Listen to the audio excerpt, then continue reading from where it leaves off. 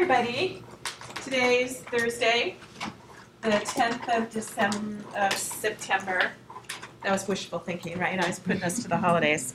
Okay, so if I can have your attention up here, I have a feeling we're going to power through a lot of stuff. And my goal is to make sure that your needs are taken care of. How good is that, right? All right. So does anybody have anything they need help with, they want to share? Anything? Yeah. I was just wondering if I did it right this time.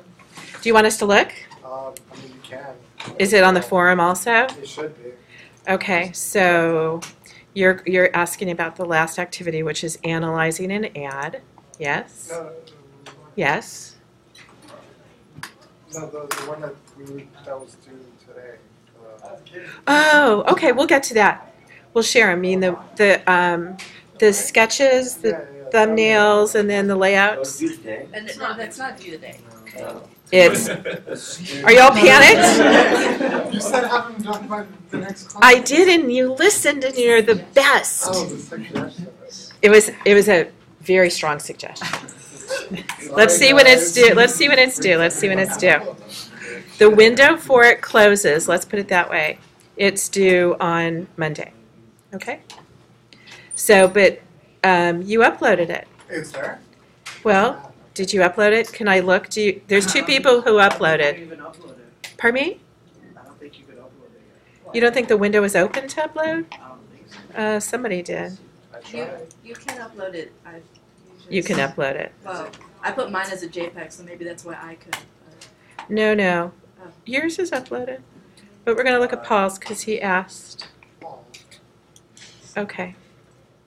And, What's in Monday? pardon me? What did you say it's due Monday?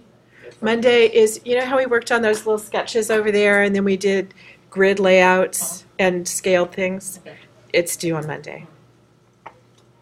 And I don't like this new interface with, so I was having problems with like the PDF thing. okay, well, let's look.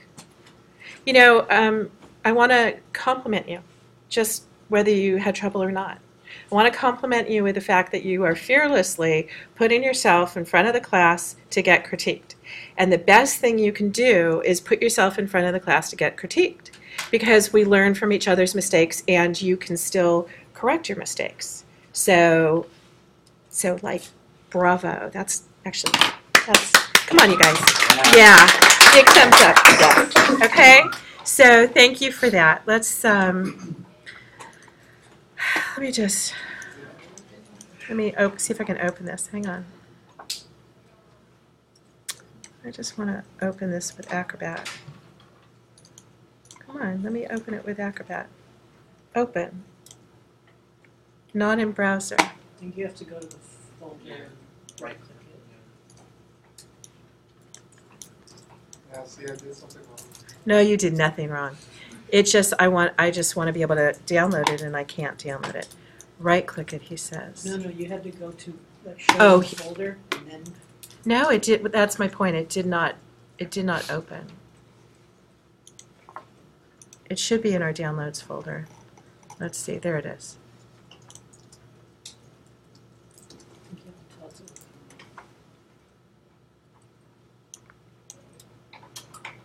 it. There we go. Bless you. Mobile link is off. Okay. It's making me crazy.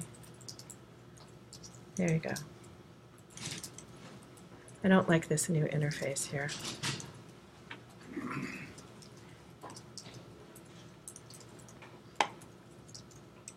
Okay.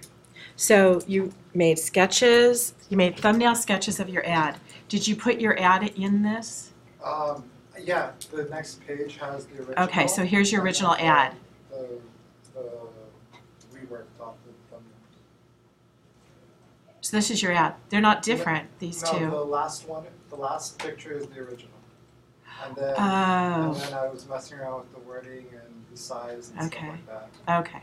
All right. So this one at the bottom right Yeah, is your that's- ad. That's the original. Okay. This is making me crazy. I am move page controls to toolbar. There you go. Okay. Okay, so let's come up here. So yes, you scanned the ad well, or you downloaded it well, you placed it in InDesign well. Yes, you did grid layout sketches by drawing a grid, but basically you really kept everything as a centered layout. And because the ad has only, unfortunately, the ad is pretty limited. It's a pretty limited ad. It's got a logo, one line of type. I'd love for you guys to find ads that have more text, more body text. You have nothing to work with here is kind of my point. It's really frustrating to work with something that has so few elements, which was my frustration with that Jaguar ad we did.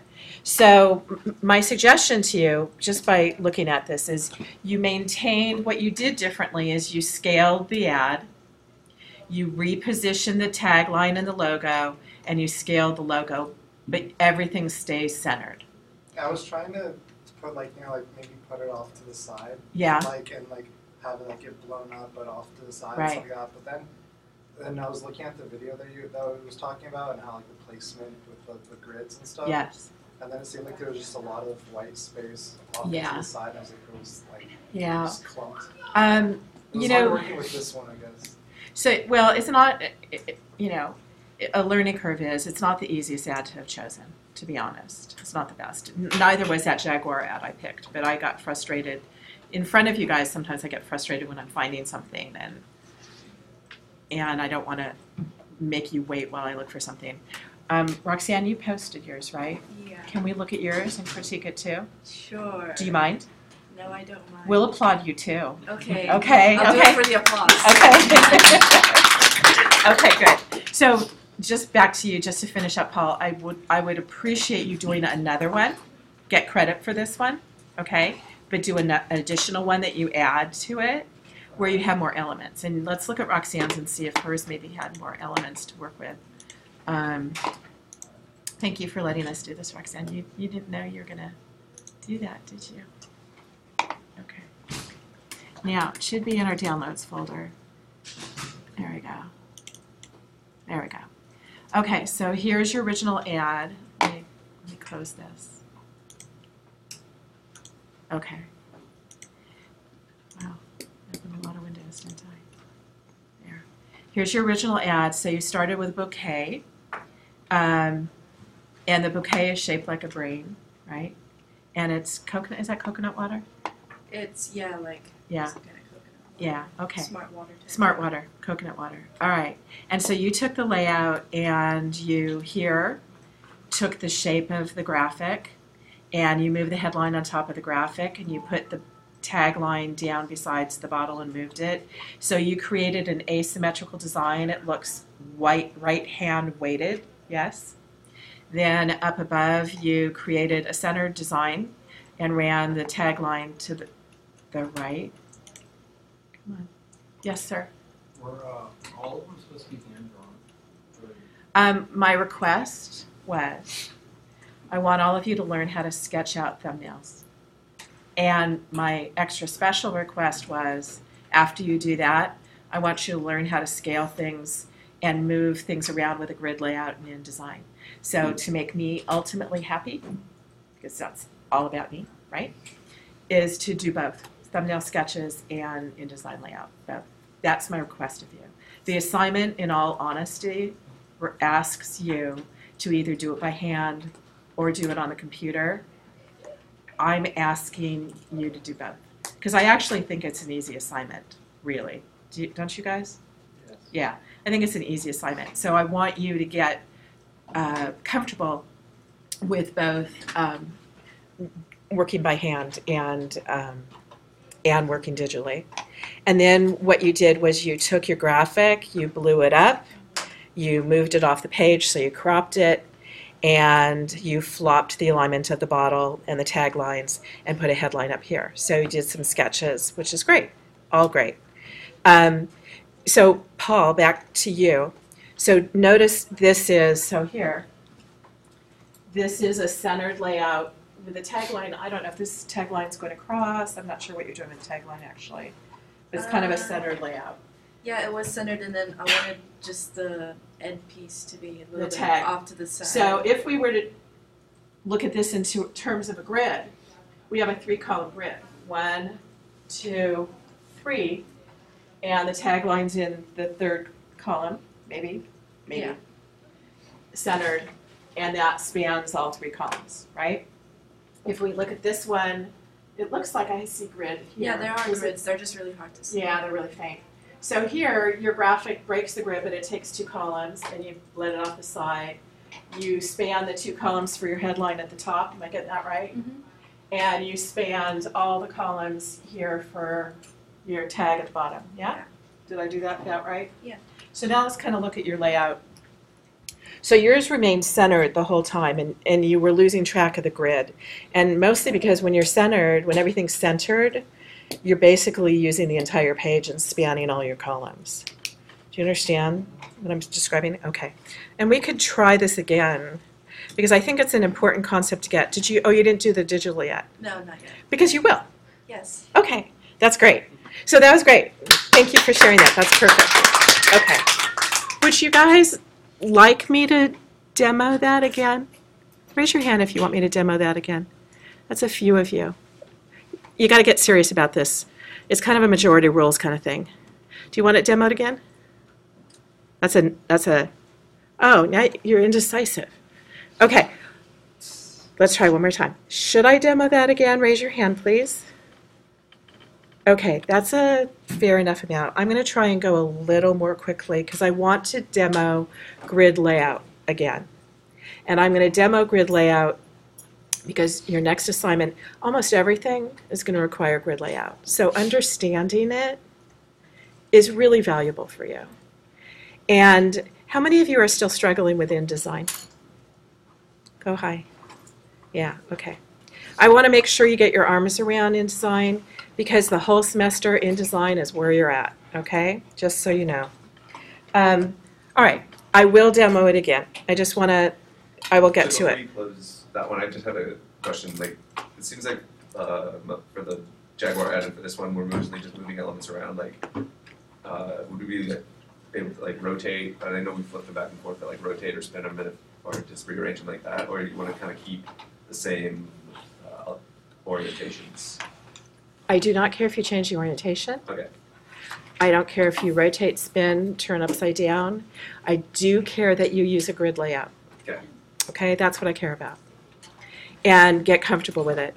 You know, what I'm going to do here, all of you just hang with me, because even if you know InDesign, I'm hoping you won't be bored to tears.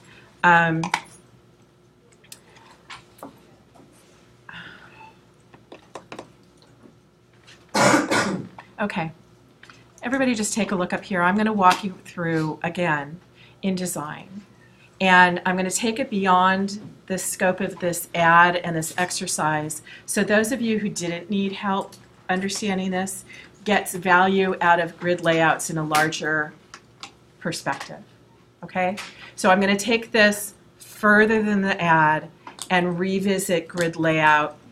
Actually, let me back up. I'm going to pause a second. I will demo, and I'm going to come back to it. I don't want to demo right this second, but I will come back to it. So I will demo grid layouts. I will demo scaling objects. I will demo how to work with different elements. And again, who understands paragraph style sheets? Okay. So I'm going to demo a lot of InDesign today, and my goal is, I hope, to give you guys some class time to get some things done. Okay? Does that work? All right.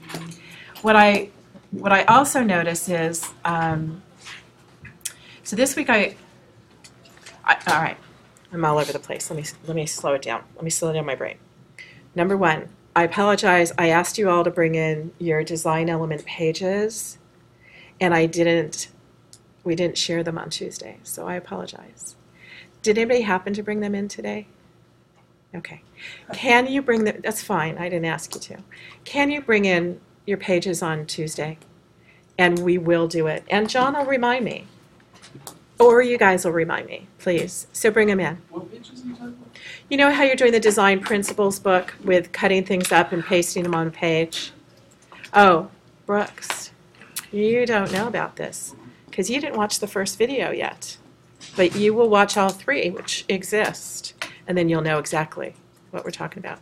So Brooks, if you look at the home page in Moodle, right up here, there's an assignment called Complete a Book for the Principles of Graphic Design, and it's based on a series of lectures which are also found, let me back up, so back to the home page. If you go, I think it's in week 2, this link called Design Principles. There was a far more wonderful teacher than anybody I know who developed a mini course in what's called Design Principles based on all the principles of design: alignment, unity, scale, proportion, static, dynamic, and so forth. Here's the entire curriculum for that assignment right in this PDF here in week 2 called Design Principles, and you're going to create a book following these exercises. These exercises go actually, I think, down to like 30-something plus pages. I don't carry them that far for you. You end up taking about 16 pages. This is like a physical book? It's a physical book. It's due at the midterm. You need to plan on how you're going to bind it. You need to think it through. Does anybody have a question about it who was here for the lectures of it? Oh, good. Okay. Emily. You just want the first 3 pages, constantly, right? Yeah, the first few pages. Yes, please. We're just working with black paper squares. Yeah, we did have a very long conversation about what's okay and what's not okay. All you really need is a square format. A lot of you have come in with a page that's 8.5 by 11, which is not okay. So a square format means a square format. Could be 4 inches by 4 inches, 16 inches by 16 inches, 12 feet by 12 feet. Square format. Square. Yeah. If the binding And is an inch, okay. so mine is 9.5 by 8.5. Yes, there you go. Is that okay? Yes. So, Brad. Right. Brad's comment was, I have to leave space for my binding here because I've thought ahead. Good job. My page format is square, but I have an extra inch here for binding it, whether he's going to sew it, whether he's going to put eyelet punch holes through it and grommets, whether he's going to screw it together with posts and bolts. I don't know how you're going to bind it. Whether he's going to take shoelaces and weave it. Okay? But the area, the live area is square. And it's a physical thing. And your question was, should it be black and white? That's perfectly fine. Some people got super excited about expanding it out to something incredible, like Kelly, who has silk screen prints of lobsters. Yeah? Yeah, not silk screen. Yeah. Looks silk screen. Just like super simple prints that I know. Potato prints of lobsters. Do you guys remember potato prints? Yeah. No? When you're in kindergarten, you take a potato, they'd cut it in half, they'd carve a square on it, and you dip it in paint, and you'd make little squares everywhere. You guys didn't do that? No. You did that. Brendan knows. Yes, you did. Using lobsters. Like, So she. Real live lobsters and cutting. you see, like legitimately, like. She made. Because she, with her watercolor thing, she said she did with her kids, like, kind of abstract things with watercolor. I had made these little prints a long time ago, and so I just did watercolor on the prints and made a bunch of kind of like watercolor lobster print pages, and I'm going to cut them up. It's not going to be like a lobster. So you're making, okay, so the design on the paper is going to be different, but you're still cutting on squares? Like, Yes, out of whatever so pattern. It has to be square. It has to be, wait, are you talking about the pages or the boxes? The page has to be square. Don't jump the gun here. Don't jump the gun. There are 3 lectures where we discussed that you could watch the videos. You might have missed the first one. I think you did. Okay, hang on. Let me get to the assignment link for it, which is right here, called Assignment, Week 1. So, again, you can read through this, but this tells you what to do. There are about 16 pages, or I think there's a few more total, and they each address a design principle. the first set of design principles you're looking at in exercise 1A and 1B, which totals 2 pages. A, B, 1, A, B, okay. One is static. If you place something on a page and it's vertical and it's static, right, you don't feel movement. If I tip this, your eye perceives movement, which would be dynamic. And what you're trying to do is create a dynamic relationship between 3 elements, which happen to be square. And they have to be square. Mhm. Okay. Just follow it. Don't turn this into brain surgery, okay? I'm going to do exactly what I just said. Okay. But don't position them how it shows. Position them your way, Okay. okay? And the reason I physically want you all to do it is the act of physically placing elements on a page is a very different process than digital. And we're all so tied to doing everything on a computer that I think it shuts down our brain, personally. I do. I think it locks us into something. And the act of physically moving things, I think, becomes more exploratory and kind of, you know, it's the act of physically doing something, hearing it, seeing it, touching it, doing it. All those things reinforce it. And then you take it to the computer, you know, with your work as a graphic artist, but not for this assignment. Who else threw up their hand? Nobody? Did I answer it? Yeah? Okay. So, Brooks, you're going to have to listen to these videos, which you might not know. johnlemon.info, right here. John has maintained for us a series of recorded lectures, which is we're recording right now.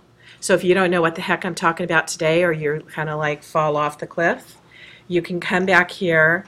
You can scroll down to our class 114, and John has posted all the lectures since class began. So if I demo something in class, I mean, I understand the talking is tedious to do, re-listen to in the lectures on YouTube. They're on YouTube. They're on John's page here to access them. But you can scrub through them. And, you know, for example, last week, if I play this, let me make it quieter.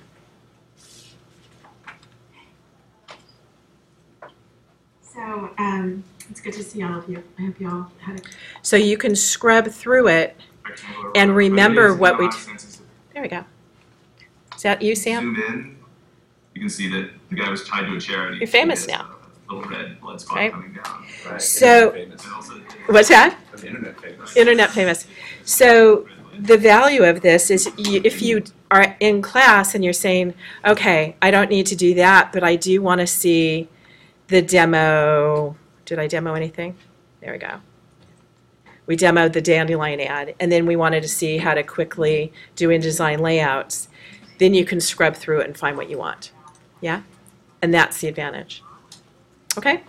So you can listen to the description of this book that's required of you. johnlemon.info. Okay. Okay. So back to what our point was, which is Tuesday, please bring in those pages. And here we go.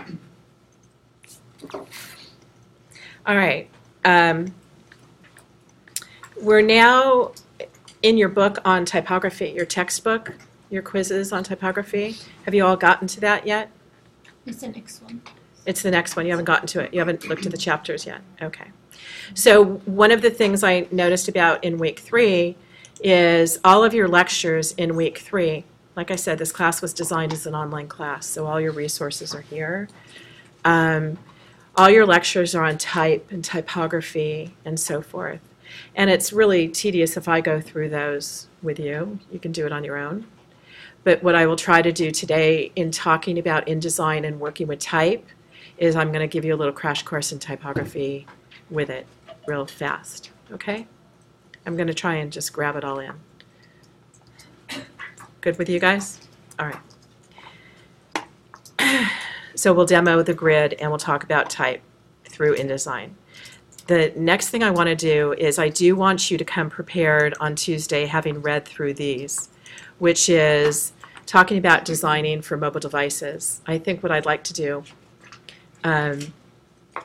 is we'll talk about the design for mobile devices on Tuesday when we get together. We'll talk about the project because it's a bigger project than these little things that you're working on, which are, it's a more complete project. And you should get a jump start on it because I think it's due at the end of next week. All right. And I want to give you some resources. You're going to design, there's an assignment where you have 3 or 4 choices for designing a mobile app, where you're going to find original artwork. You're going to take a layout, which is the size of an iPhone, and you're going to design for that device. Okay? So small format. And you're going to use artwork and understanding, which is why I want to demo so much in InDesign for you, understanding how to place graphics, how to work with type, how to create something that's clear by using InDesign or Illustrator or Photoshop. I want you all to get your arms around that, okay? And I don't feel prepared right now to talk about it. I'm just introducing it. There's that link, Designing for Mobile Devices, and there's a second link, which is called Hints for Designing on Mobile Devices, which we'll talk about. But the assignment, which is here, which is you have a couple weeks for, is you're going to create a mobile game design, again, designed for a phone. And it includes steps along the way, which we're going to critique together and improve on and discuss in the class, which is creating thumbnails, which you're doing with this little exercise we talked about today with the ads, yeah. You'll create thumbnails. We'll talk about your layout and your thumbnails and we'll critique it. Then you'll take it to the computer and we'll look at your progress and we'll critique it and to make it better. Critique as in support you to be your most excellent self, not critique as in cut you down, okay? The idea is to make it better and make you feel proud of it until you get to your final design, which is going to show up in about 3 weeks. So we'll go step by step. Yeah. We're supposed to use our own art. Well, it's a really good question. I read through it and it says you're supposed to create original art. However, then it links you to all these free vector sites like I showed you at Vecteezy. So the point is yes, you will create your original layout and original artwork if you like to create artwork. Otherwise, you, as a graphic artist, need to know where to find the resources to create appropriate art for what you're designing. So either which way. If you happen to be an illustrator, which some of you are, I look at this class because it's a more advanced class. I look at this class as the place for you to create work that you would put in your portfolio to show a potential client or a design school just how fabulous you are. So I want everything to look just that fabulous. Even if you're not going to be a designer, even if that's not your future, it would be really nice to have professional looking work under your belt. And that's kind of the level I want everybody to get to. Yeah, right? Why not? Okay. So look ahead at the assignment. There's a few choices for games. It says, let's see, here. Choose from the following smartphone games. And the reason why I don't feel prepared is I don't know any of these games. Do you guys? Hank Hazard, Drift Mania, Dune Rider, Tunnel Shoot, Giraffe Matching Zoo, Stop Those Fish, or Lion Pride. Are those real games? No? So we'll poke around between now and Tuesday so you get your arms around it. Unless they're just pretend. Maybe they're real games, I'm not sure. Is anybody in here designed an app? Have you? Kind of. What was your app? We were like 5 people and we designed a game. And you designed a game. And if you want to take that and tell me it, what happens as a part of this, look here, this will help you. You're also going to have to write a critique of this game, this application. What's the name of the game? What does it do? What are the goals? How do you win? what age are you designing for? So these might be pretend names. They might not be real games, which is probably, now that I'm thinking about it, more accurate. But you have to think it through. What's the goal of it? What's the point of your app? What's the point of your game? Okay? So that's going to be part of it, writing the summary, the synopsis, the overview. Okay? Who's your market audience? Who would you promote it to? That defines your color palette. It gets very complex when you design something. Okay? So look ahead a little bit. Any questions on that for the moment? We're going to visit this all on Tuesday. Okay. Then where I want to head from here again is, yes, I will create a grid layout right now in InDesign. Yes, I will find an ad and do a layout and show you different ways to lay it out and think about it. We'll start with some very specific elements. And in doing so, I'll also talk about type and using fonts and typefaces in InDesign. Does that work for everybody? Okay, you guys got patience? I'll try to stop by, you know me, I'm out of control usually. I'll try to stop by 2-ish, 2:15-ish. And that way, hopefully, you'll have time in class to ask John and I any questions. Does that work? Okay. All right. I'm going to turn off the light.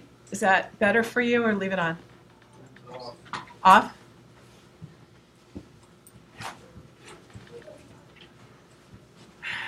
Okay.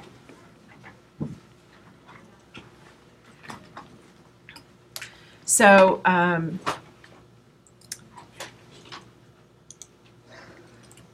first thing I'm going to do, I'm going to pause the video. Well, I'll keep it going. I know John will tell me why would I pause it, right? But we're in your Gmail, that's why. I have to log out of you. How are we there? Let's get into me. There we go. Images, Drive.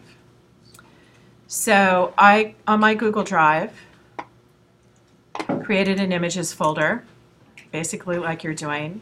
And I created a folder of public domain images. And I'm going to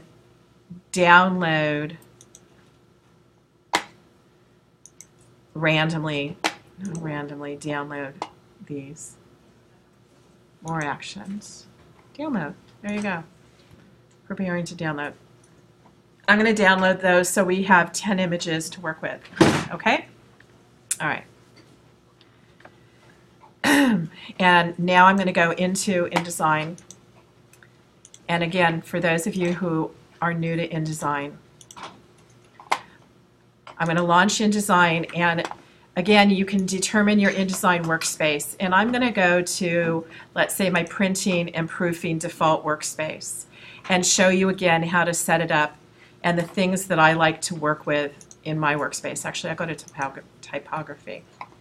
And I'm going to reset typography. And for my workspace, I like 2 columns because it's easier for me to find my tools. It's easier for me to find my fill and my stroke box. I always end up working with paragraph style sheets, which show up in typography, and character style sheets. My swatches show, my color shows. There are 2 tools that I always use, which is, one is Window, Object Layout, Align, and Pathfinder. I love both of these tools. I find I use them all the time. So you can drag your panel over here and you can just snap it into your side panels in InDesign. It works the same way with any Creative Cloud software, okay? And the other thing I make sure of when I start any document is that my stroke, oftentimes this stroke is black. I'm sorry. This stroke is black when you start a new document. Make sure when you start any document the stroke is not black, because every time you draw any box, a text box, a box, or a graphic box, it'll be stroked in black and it'll make you crazy. You'll have to undo it all the time, which is frustrating. So I'm going to fill that with none.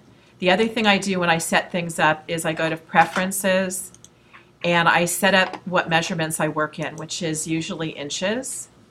And so usually the default when you first launch the program is picas. Picas is a measurement they use for magazine ad layouts, newspaper layouts. But I'm going to leave it into inches and say OK. And right now I can create a new workspace And I'm just going to call it Victoria. I'll know it's my preference, and I'll give it a date. And that way, if I come back to this and I make a mess out of it, I can always set it up again. And now I'm going to make a new document. And the default, you can work with the new document window. I hit Command N for new, sorry. Or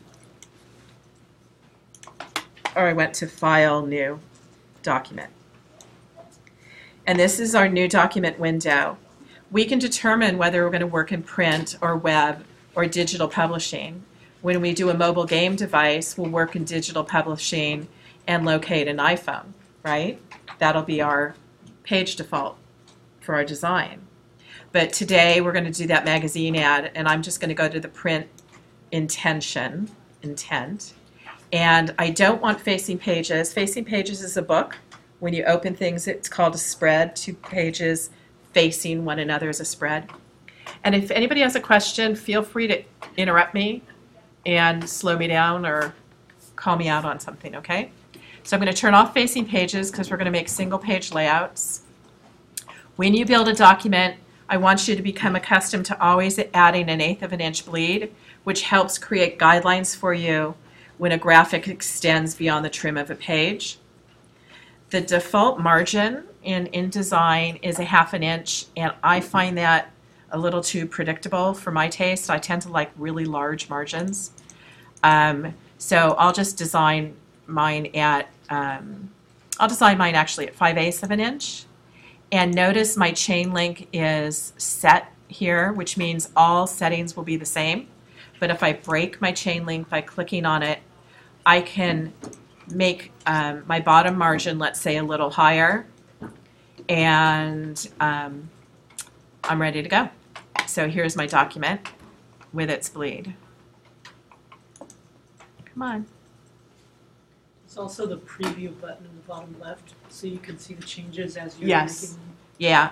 Did everybody heard that from John? Yeah. Okay. Now here's my document. Want to make sure nothing got zipped up in my downloads folder. Open in Finder. Here we go.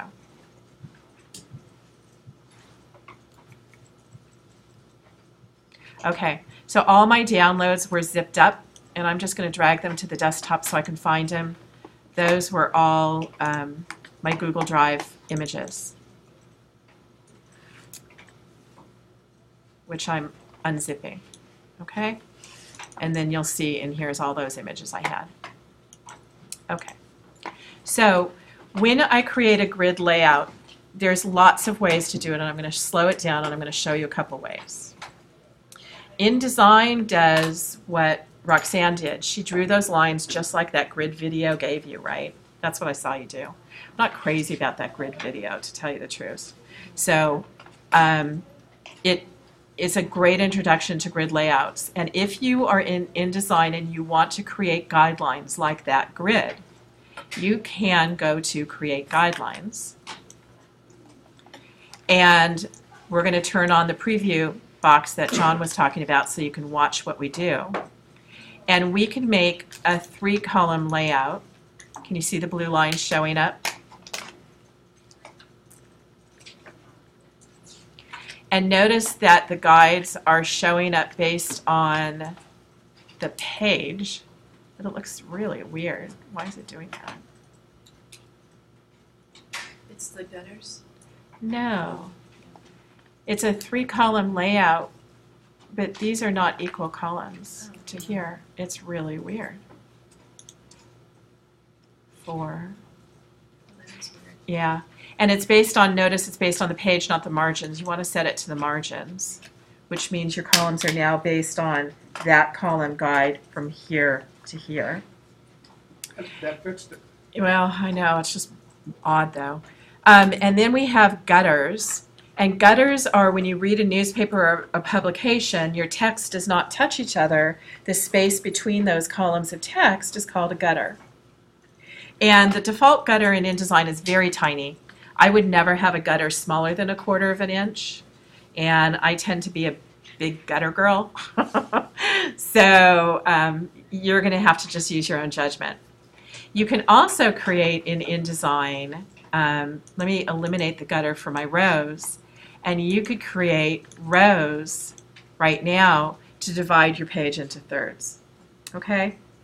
And these are just guidelines for you. I tend to never divide my page into rows personally, but it's a quick way. Yeah, Sam? Are these guys, these are just guides and they're different from the ones that, like, if you go to layout columns, or like set up margins and columns? Yes, I'll show you that one in a second. Okay. Yes, good question. Yeah, these are guides. And the reason why guides might be valuable is Roxanne watched that video that was on your assignment, which said, take your page and divide it by 3 columns and 3 rows. Right, Roxanne? There. And that's exactly what you did. Exactly. But if you had columns of text, it wouldn't give you the gutters for your columns of text. It just broke the page into like segments, into a grid. Okay? So Sam, that was a good question to ask. Now, I tend to infrequently use guides, honestly. There's very specific times I use it. So I'm going to cancel this. What I do tend to do is what Sam brought up, is go to layout, margins and columns. And I use this all the time. You set this up when you created, let's just close this window, Command W, don't save. When I made my new document, you look right here, as John said, I can turn on preview right now and you can see what I'm doing. And I can set up in my setup of my document 3 columns and adjust my gutters at the onset, right when I first start designing. I can do that, right? And then I broke my chain link. And that's going to be basically my page default for this document. And that's on the onset. Again, add a bleed, just so I want you to be accustomed to it. And here, it's the same thing we were looking at. Okay? How are the columns different when they're in purple as opposed to the teal that we were looking at before? Oh, it's a good question too. When you're in InDesign, you can go to Preferences and you can go to Guides and Pasteboard, and you can make them any color you want. So my margins can be in dark blue, and my columns can be in violet, and my bleed can be, I really like Fiesta. I'm just going to stick with Fiesta. I'm just curious if there's a technical difference in if you set up the column as the margin in columns or as a guide. No, there's no technical difference. The truth is these don't really, they never print unless you ask them to. They're a guideline. One of the things you can do in grids and guides is this. I recommend you setting this up, snap to guides. You know when you take a box or a graphic and you move it close to a margin guide and it just kind of sits in there, kind of pops in there? That's called a snap to guide. It really helps. It helps in your layout and so forth. But there used to be, in the olden days, and God, this is so olden days, you guys. In the olden days, there used to be a color called non-repro blue. And so if you drew, let me make my columns, you might not even be able to see it. Grid blue, let's try that. So my columns are now in this light blue. There used to be a marker called non-repro blue, where if you put it on a copier, a flatbed copier, it wouldn't pick up the blue color. Before there were digital files, you used to have to photograph film of your artboards, and when you'd photograph the film negatives of the artboards in order to make printing plates to print from, big printing, not digital printing, all your guides would be drawn with non-repro blue. And I'm only throwing that in there because then it mattered. Now it's just kicks. Now it's just history. Now it's a color playground for you. Yeah, exactly. Okay, so one of the things Sam said is, can I change the margins and columns here, layout margins and columns? And the answer is yes. I set them up in my creation of the document, but now if you look at the bottom of my margin, I'm changing it, right, to 1 inch on the bottom, or I'm changing the number of columns to 4 or 5. So you can see that you can change it with whatever page you're on and whatever page is active. So let me set it up like this, and let me save my document because I've gone to a bit of trouble right now. And I recommend you save immediately once you really have set something up. And I'm going to call this grid demo because that's really what we're doing here.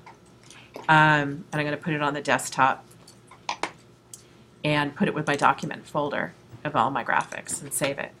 Okay, so now I want to show you, so I think everybody who's focused on your computer should focus up here because I think nobody in the class understands paragraph style sheets, and this is your opportunity. Okay, so we're going to talk about type right now, which is something new for most of you. So if I could have you all focused up here with your computers asleep just for a moment, that would be fantastic. So in InDesign, everything requires a box, a graphic box, a text box. So I'm in my type tool. I'm going to click and drag.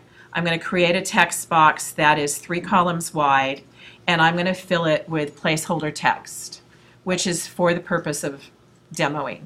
You'll use it to dummy things up. Placeholder text is often called Greeking.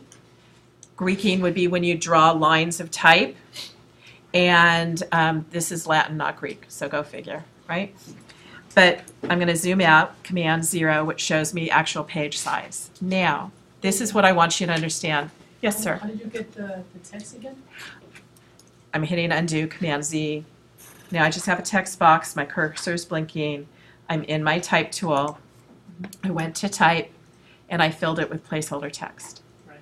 Okay? And it fills the box for you.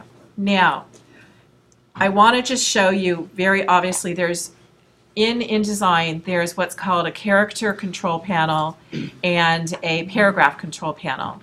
And if you run your cursor over it, I don't know why it's not popping up right here in the upper left, but that should say character formatting controls next to the A. And next to the B, it should say paragraph formatting controls, but it's not. I'm not sure why it's not displaying. This P is the same, the paragraph formatting controls, is the same as type paragraph, this panel right here, right there. So all the tools that are in this panel are the same tools that are in this panel when the P is active for paragraph formatting controls, okay?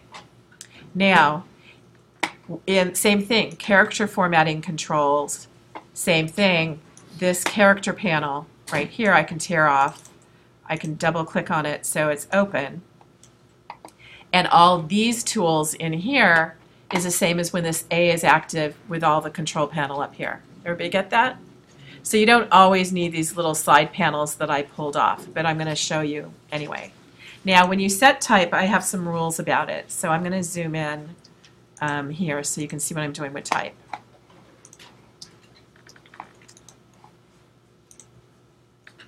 Come here.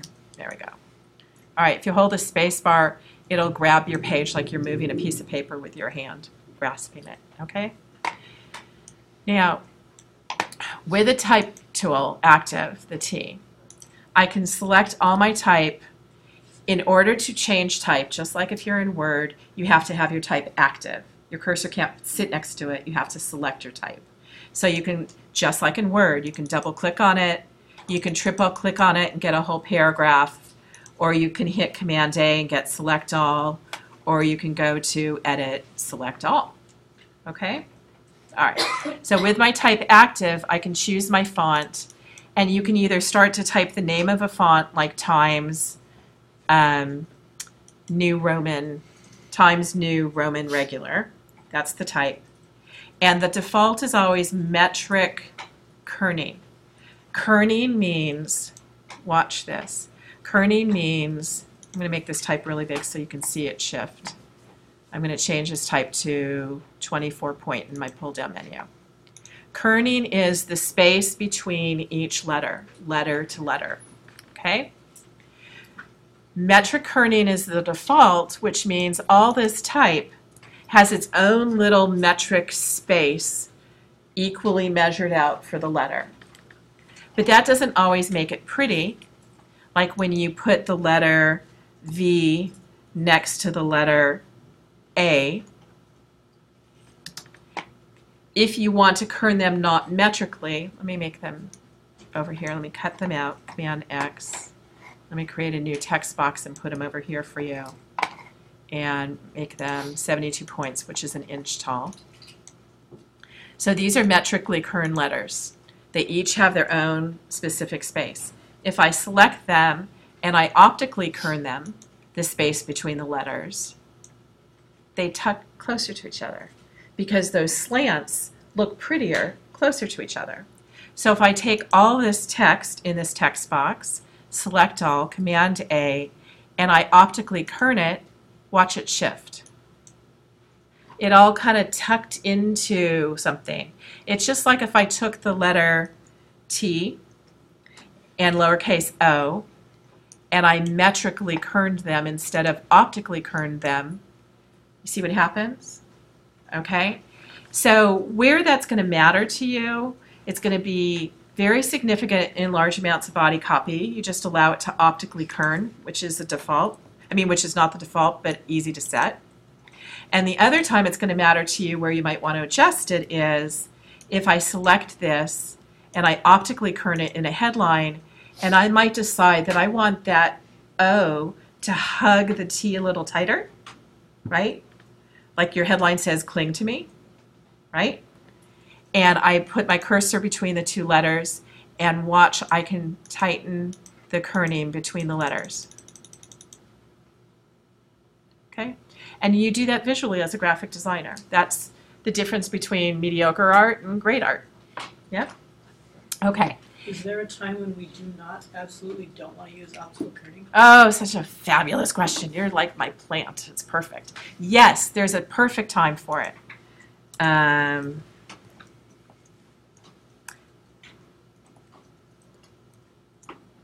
Okay.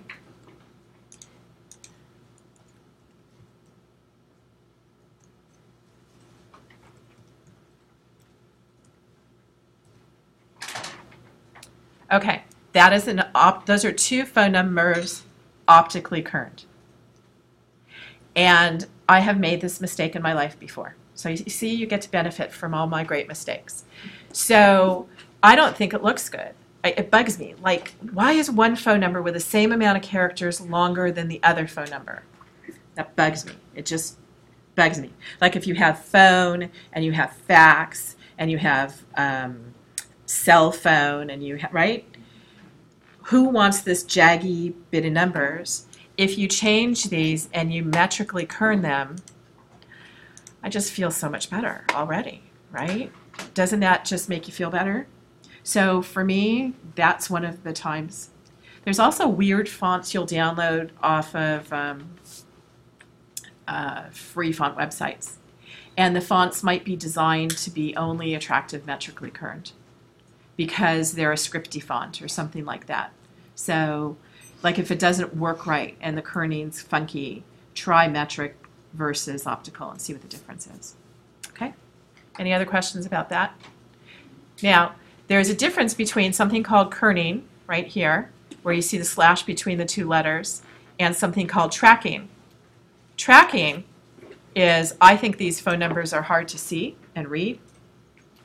So if I track them, I can universally open up the space between the characters. I can select this entire paragraph by triple clicking, and I can change the tracking and open it up to make it more readable. Sometimes it's overkill, sometimes it's not. Sometimes if you have a tight font, you might want to just track it just a little bit, okay? Now, something that I'm absolutely, vehement about is you never create type that has what's called automatic leading.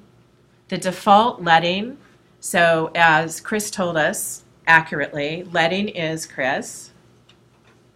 What's the spacing between like lines when you hit return, where you're typing a paragraph? It's the space between the bottom of the characters and the top of the one underneath. Perfect. Perfect answer.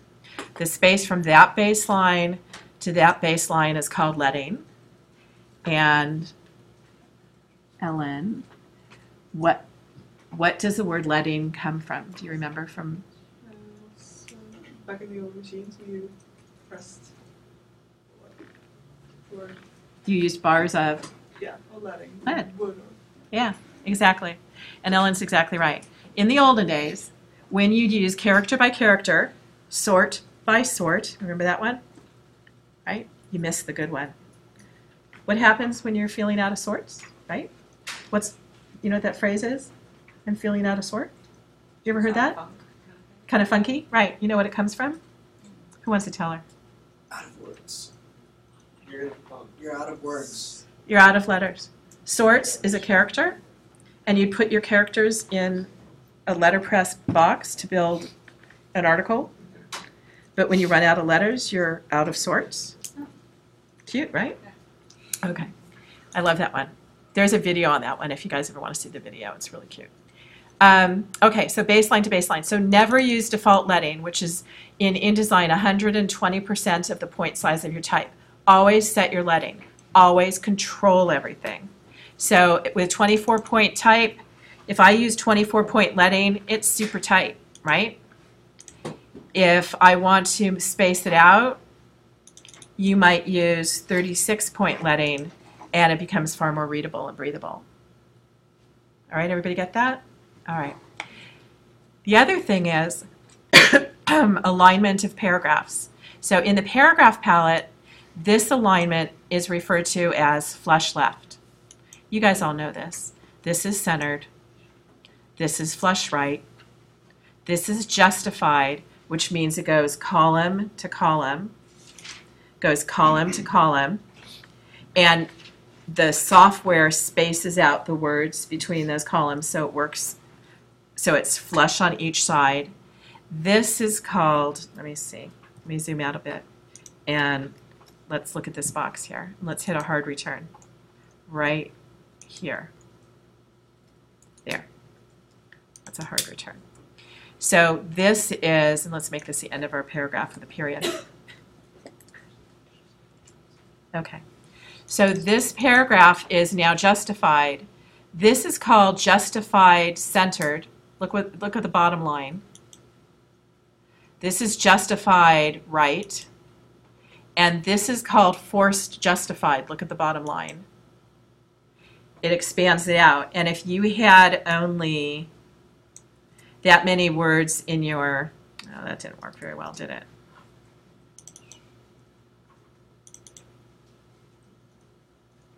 Oh, I see what I did. And if you're in forced justified, look at how poor that bottom paragraph looks, right? Because you've forced all that space between the lines. So that's paragraph alignment. I know that's not news to you guys.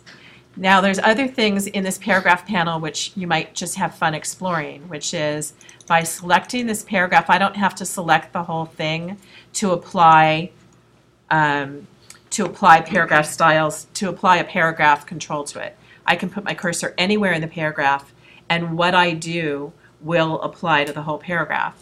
So right here is, this is called space before. So let me select all this.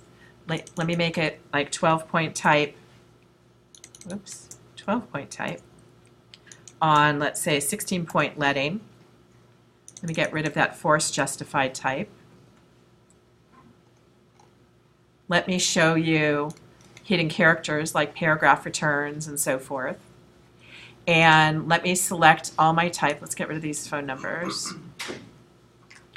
And let me select all my type. And I think that's a big block of type. It's crowded and I think it's hard to read, right? And I have multiple paragraphs in here. I believe I do anyway. Let's, there. There.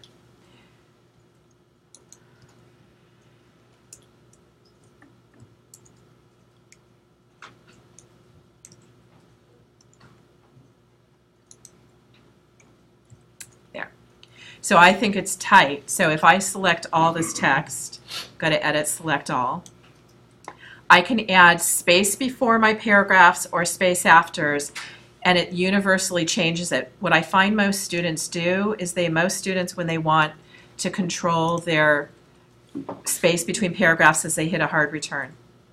And they go to the next paragraph and they hit a hard return.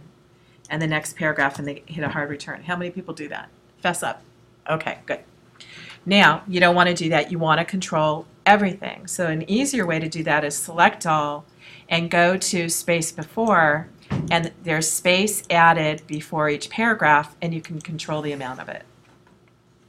And it's universal. So you could do it universally. Imagine creating a book that's a zillion pages and having to hit a hard return after every paragraph. That'll make you crazy, right? So you want to get practiced at space before and space after. You know what it is because there's a little bar on top of space before, and on space after there's a little bar at the bottom of the paragraph. Okay? So I'm going to hit space after and increase the space after, and it's just whatever style you like.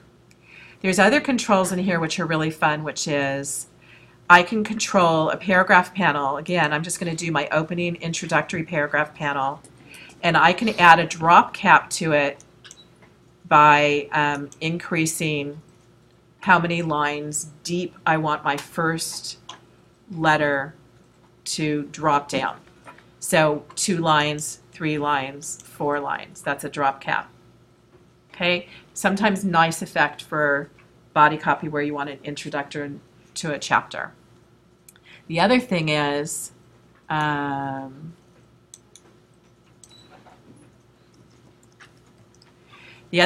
you can also control the number of characters you'd give that drop cap. So I could make it 5 characters long, or yeah, 5 characters long, and make my first word, as long as it's a 5-character one, be the drop cap the same depth. Okay, kind of fun. What else is there? You can indent a paragraph right here. This is your indent, left indent. And the advantage of that, again, is you're controlling it. You're not having to tab over every line. You can also right indent it. Let's say you have a special pull quote or something you want to call attention to, and you want it indented, so you can do that. I'm going to turn these into 0 and make this into a page that looks better. So let's say this paragraph is a quote, and I decide to make it Times italic, and I decide because it's a quote I want to indent it to make it look special, so I indent it on the right and I indent it on the left, and there's my quote. Yep. And let's say in InDesign, in the paragraph panel, I want a line above my paragraph and I want a line below my paragraph. I can go to this pull-out menu and I can locate a paragraph rule. This is a crash course, you guys, right? And I can turn a rule, remember, is the same as a stroke or a line. Same thing. So if I turn, I'm going to go to preview. John. Yes. Yep. And I'm turning my rule on. Look what happened to my rule. It showed up above my paragraph. I can offset it, put it above my paragraph. And I can make it the width of the column or the width of the text it sits on. And I can use my pull down and put a rule below. And I can turn my rule on, and I can offset it so it looks a little better, and I can make it the width of my text, and I can say OK. And then I decide that because my quote's so important, I want it to be bigger, so I'm going to make it 14 point on 24 point leading, right? And I'm going to select all my type and add space after my paragraphs because I didn't add enough to make me happy. And now I'm starting to create something that actually looks like a page of formatted text, yes? Okay. And I don't like the space below my pull quote right here. So I'm going to click anywhere on that pull quote paragraph, the italic one, and add more space after that paragraph to create some breathability. Yeah? And I'm going to add a little space before it to add some breathability. You guys all follow what I just did? Okay. Now, this is what I want you to understand. So we've gone over kerning, we've gone over tracking, we've gone over changing point size of type, we've gone over the letting, space, baseline to baseline. We do not distort. Let me just tell you my pet peeves. Do not change the scale of a letter. If I want this G to be really tall, I can change the scale of it like that. But I think type is sacred. An artist designed the type, and the artist designed the type to be beautiful, just the way it is. So would I take somebody's artwork and stretch it and say, oh, it has to be taller? No. You go find type that's a condensed font or a taller font. Don't distort a perfectly beautiful font, okay? Find the appropriate font. Same thing, you know, don't expand your type if you want extended or expanded type. Locate a font that's called extended or expanded. My pet peeves. Because some artists design this type to look beautiful just how it is. So that's my agenda, okay? Now, so we've created this document. I'm going to save it, Command S. And are there any questions before I move to paragraph style sheets about alignment? Yeah. Just another note on what you were just saying. There's also that other one where you can create false italics. Oh. We don't ever want to do that either. You know what? I don't even think you can do that anymore. Oh, you can do this. This is what you're talking about. Yeah, you can slant the type. Make it oblique. You can make it, right, oblique or italic or whatever. And if That's the like, designer didn't create it in italics, right. then don't force it. Yes, don't force it. It's painful. Don't do it. There used to be, and it doesn't happen anymore, there used to be in, I don't know, in InDesign where you could click an I button and italicize something like you can in Microsoft Word. And what happens is if Times Roman doesn't come in italic, then the computer won't know what to do with that italicized font that doesn't come in italic, and it replaces it with a replacement font. Totally screws everything up. Thank you. That's called styling a font. Don't style it. Find the one that's just how you love it. Guillermo, was that a question or no question? Yeah. Yes. I still don't understand what's the difference between kerning and tracking. Okay. Good question. So I'm going to select all my type and I'm going to make it flush left so you can see it. Okay. So here. So kerning is really simple. Kerning is where I put my cursor. Is it easier with my boxes or no boxes? No boxes, right? Kerning is where, right here, I put my cursor between two letters. That's it. And right now, I'm going to tighten up between the V and the A. There. They're really tight now. They're on top of each other. Okay? They're kerned. The space between them is negative 700. You see that right there? How would you want to use that between just two letters? Kerning is just between two letters. Tracking would mean that I would select this entire paragraph and I would open up the space between all letters and all words. Okay? See it? Yep. Until it blew its own mind. Okay. So I rarely track something unless I feel like it just needs, like a font is just a little too tight and not readable. I might take it up to 10. Or you might find that you have one line of type and you want a line break without a hyphen. And I might track that one line tighter than the rest just to get it to fit on one line without looking awful. Do you prefer no hyphen? Well, you know, it's a really great question. Do you prefer hyphens and no hyphens? When you have a lot of text, here, let me show you. I did not turn off hyphens in this text. And what happens is when you go to, let me go to our grid so you can see our grid.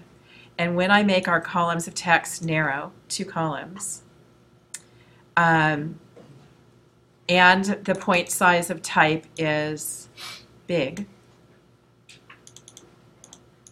you can get zillions of hyphens one after the other. So there's a time and a place for hyphens. It's really a... As in typography, she wouldn't let us do Who, hyphen. who's your teacher? And Anna. yeah.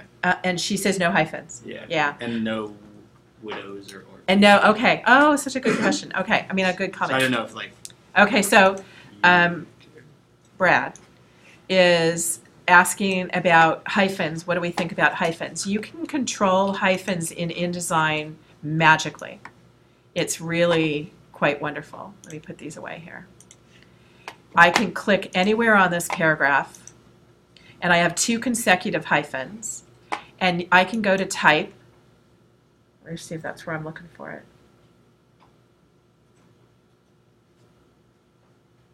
You can go to the paragraph. Yeah, it's not here.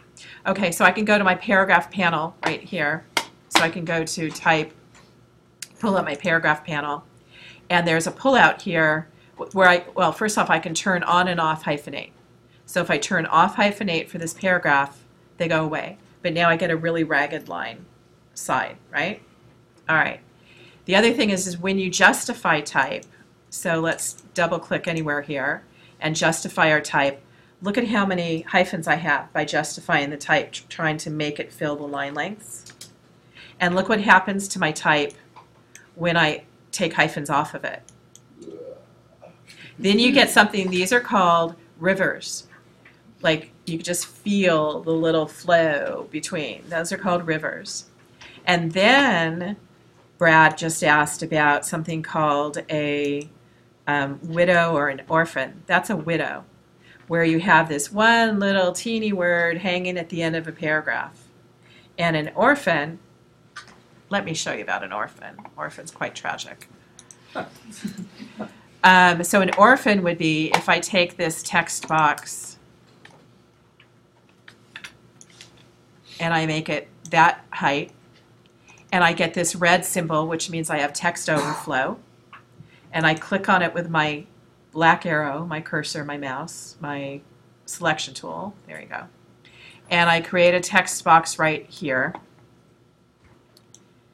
You see this little lonely person here? That's an orphan. So what I would do, for example, is I might decide to track my line tighter to eliminate a widow or an orphan. How'd I do in Crash Course on Typography? Was that good? Yeah, I was just curious. Now you don't have to take Anna's class anymore. Shh. Oh, it's on video. Sorry, Anna. I already took it. What's that? I said I already took it. Oh, you already took it. Okay. But I just know you personally, if like you would grade off like. I would call attention to it. Yeah. Would I grade off of it? Or I like would call if you- attention to it. Meaning, if it doesn't work, then I would say, gosh, is there a way to highlight this text right here? So let's say our paragraph jumps like that. Okay, you could totally see that happening, right? So then you say, what am I going to do? So I might select that whole paragraph, go into my tracking panel up here, and tighten my tracking, and that took care of business. Yeah. One problem is, of course, if you go in and edit it, somebody changes the text a little bit, then it all gets... Yeah, what John's talking about is the 75 times I have to revise something. So, right? Now, let me tell you the magic reason we use paragraph style sheets. So, any more questions about characters or paragraphs or... Okay. So, here's the magic part. You're going to love this. You guys are going to love this. All right. First off, I'm going to make my page layout 6 columns because I want to. There we go. And I'm going to make this first column 3 columns wide. That's snapping to guides. And I'm going to make this one 3 columns wide. And I'm hitting object fitting, fit the frame to the content. Notice it created space. Yeah? All right. Now, you sat with me as we controlled all these paragraphs. So here we go. If I put my cursor anywhere on this first introductory paragraph, and I go to paragraph style sheets, I have nothing commanding this paragraph to behave like that ever again. But if I go to this little page at the bottom, which is to create a new paragraph style sheet, or I go to this pullout and I create a new paragraph style sheet, I get this window popping up. And I'm going to call this intro paragraph, okay? It's not based on anything because I haven't designed anything yet. And notice what it did is it picked up all the controls I already gave it. We had 12-point type, 16-point leading. The thing you'll recognize is my drop caps are 4 lines deep and 5 characters wide, right? You recognize that now, okay? So if I say, okay, let me just come back here, and I create a shortcut key, which is my command button and the right-hand keyboard, number 1, I've got a smart key that designates it. If I put my cursor anywhere on that pull quote with the cute little rules and lines above it, and I go to my paragraph style sheet and I create a new paragraph style and I call it quotes, right? And I'll put rules next to it so you remember it has a line above it. And notice if I go to paragraph rules, my rule is on. It's a certain color. It's the width of the text, right? You go to the font, it's italic. It's got the leading and tracking, right? Okay. And then if I go to my body copy down here, all the rest of the text, and I create a new paragraph style sheet, and I call it body copy, which is the bulk of what my text is going to be. It's got my 12-point leading, it's got my optical kerning, it's got my left alignment. I'm going to balance lines, so when it's left aligned, it's not ragged, like we looked at that. Look how ragged this one is down here, down at the very bottom. You'll see it change. Not yet, but you'll see it. Okay, now, nothing has been commanded to do anything. We just monkeyed with this together. So right now, if I click anywhere on Great, that paragraph, I designate a paragraph style sheet. That's my intro paragraph. Nothing's going to change because that's what we formulated that paragraph style off of. If I click on quotes and I do quote rules, nothing's going to change because that's what we formulated it. Now, on the bottom of this page, here, all the rest of this is my body copy. Wait a second. I'm going to select all the way down to the end. And if I apply body copy, watch how ragged that edge goes and how it balances. And I go to body copy, there we go. See how it evened out my paragraphs? That's balanced ragged lines. Now, what I want you to see why we love paragraph style sheets is pretend this is a book and every chapter of the book starts with this paragraph, which I think should be not justified because everything else is ragged. So I'm going to go back to, I'm going to click off of things. I don't want anything active by mistake. If I go to intro paragraph and I change my alignment, my indent and spacing from left justify, let's turn preview on, John, right? You got to remind me. If I go from left justify to left, watch what happens at the top left paragraph. There we go. If I change my character color on my drop cap, let's see if I can do that. Oh, I can't change it here. I have to create a different, I don't want to get too complicated. But let's say I want my intro paragraph to be a new font. I don't want Times, it's kind of boring. I want it to be Helvetica. And look what happens. It became Helvetica.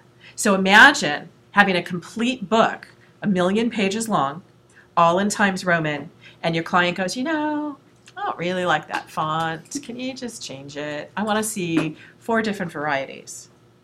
Imagine how easy it is to show them the revision. It's just a little quick stroke. And you say, okay. And now let's say I want my body copy to match my intro paragraph, and I want to change that to Helvetica. So I change it to Helvetica, and off it goes. Yeah? And let's say I decide that I want all my lines on my pull quote to change. So I go to my paragraph style sheet and I go to my paragraph rules, for example, and I don't want them black. I want them red, and I don't want them 1 point. I want them really significant and 10 point. And I change the same on my rule below. I want it red and 10 point. And this is why you do paragraph style sheets, because they control everything, okay? So that's your super crazy fast lesson in typography in InDesign, so you understand all the controls. So before I shift to grid layout and working with graphics and layouts, does anybody have any questions? No? Okay, good. I'm going over, but I'm going to do my grid layout anyway. Can you guys hang in with me for it? Yep, okay. So here's our intro paragraph. I'm going to change that to one drop cap just for kicks, and then move on. So 1, there we go, and 2, and okay. All right, so now this is what I want you to see about layouts. So let me get rid of, actually let me just get rid of these 2 paragraphs here. There we go. And now we got body copy. So, and let me make a headline. Who wants to give me a headline? Man. What? I didn't hear it. I was going to say man bites dog. Man bites dog. I didn't hear the other one. Did I miss something good? It was obnoxious, forget about it. Okay. And here's my headline, and it's impact, and it's no paragraph style. Let me do that again. Impact, and 72 point. Okay. And I'm just going to keep everything black and white here. So here's our headline, and I'm going to keep our grid layout. So this headline can, in other words, grow larger. So you can make it grow by hitting the percentage sign, which is to scale it. You can hold the command option shift key down and scale, whoops, let me do that again. You got to hold them all down at the same time and scale it that way. Or you can just open your text box and double click on all your type and just increase your scale incrementally in the character control panel, okay? And then you can obviously create your body copy here. This is 1 column wide, which is really narrow. You can't really get many words in. 2 columns wide. You can click the overflow box and align them and use only 2 of your 6 columns for your body copy. It's still a 6-column grid, but we've still we've left a lot of white space. The other thing is I can, for example, let me just do this kind of quickly for you guys. I can create a graphic box right here. Actually, let me hit undo. And let me go to File, Place. When you place a graphic in InDesign, you don't paste it, you place it so it's linked to your original graphic. I'm going to find the graphics I downloaded, and I'm going to select 6 of them. So that's 3, 6. My cursor is going to load with all 6 images. It's going to say 6. And I can make them right now 1, 2, clicking and dragging, 3, 4, 5, 6. Okay, these are not very attractive images, are they? But that, if you look at that, is a very orderly layout, right? Whether you like it or not, it's got order to it. The other thing I can do, for example, is I can, let me just shift a couple of these aside, and I can choose this graphic right here and go to fitting, object fitting, and I can fill the frame proportionally, fill the content proportionally, and that didn't do it. It fit it proportionally. I want fill the frame proportionally, there. And you still look at this, And you still recognize that I've got a 6-column grid layout, right? Everybody get that? Doesn't look very good. I'd probably move this guy over. I'd probably move that over. And I've still filled it proportionally.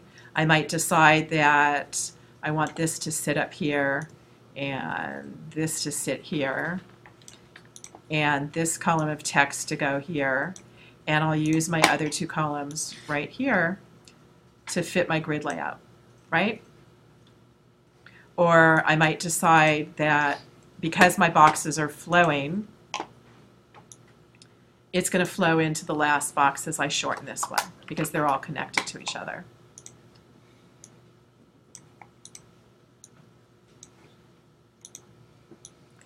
Then I can do something like delete that column of text, delete that, put my headline in these 2 columns if it fits. Doesn't really. So I'd have to select all, Command A, and reduce it till the word bytes fits, right? Or you can, I'm going to cut this out, Command X. That's still a 6-column layout. I've just taken my graphic and it bleeds the whole way. I can paste my text in and choose this right here and make this 3 columns of text wide and 3 columns of text wide. It's not very readable because it's a pretty busy background, but you get the idea, right? Yeah, Brad? Do you do baseline grids? Can you baseline grids? Or like, do you always do them? Do I always base align them? No. I mean, I don't know. I'm going to leave the rules to you and what you like, and then we'll look at them and we'll critique them. But again, it's still a 6-column layout or a 2-column layout, depending on how you look at it. But you guys get the idea of how you can scale and create the columns to guide it. Is there anything that you want me to show you that I haven't shown you? Okay. Then that was a lot of talking for me and you. So we did a little overview of typography. You're not going to need paragraph style sheets for your little 1-page ad, but I recommend you get familiar with them because ultimately you're going to create a brochure as your final project in the class, and you're going to really want paragraph style sheets. So we're going to refer back to this video because it was good, right? Okay. Any other questions about type or grid or setting up an InDesign document? Okay, the only other thing I want to show you is, somebody asked me before we left last week, maybe it was Jay, you asked me, you said, do I want the InDesign document or just a PDF? Did you ask me that?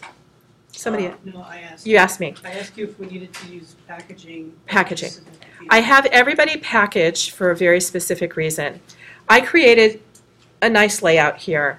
I don't know when I'm going to come back to it and where my stuff is going to be, my fonts, my paragraph style sheets.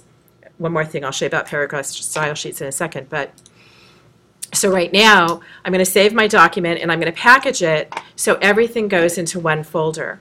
You will never turn in your InDesign package unless we specifically ask you. You got to make sure that nothing's missing or modified. This using RGB color space for printing is not ideal, but let's say it's a digital magazine, and that's fine. And I'm going to package it so I keep everything together. That's instructions if I need to send anything to anybody. And then it takes my document name and adds the word folder. And then for Paul, who's using an old version of InDesign, this will automatically save an IDML document, which is called InDesign Markup Language, which lets an old version of InDesign open this. And then you want to include a PDF, usually high quality.